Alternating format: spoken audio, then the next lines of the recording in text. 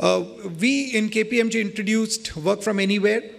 He said the beach, of course we didn't go down and say you sit in the beach and work, but we can say you can work from anywhere. Why do you want to come to office? Because what you need is a laptop or a computer or whatever you have it, and most of your work actually gets done unless you're going to go to a client or whatever.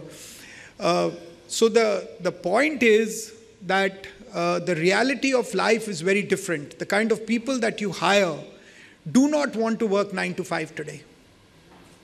They don't want to do things the way we have been brought up. Okay, there's a standard work hours, you work in your work hours. They want to work at different times.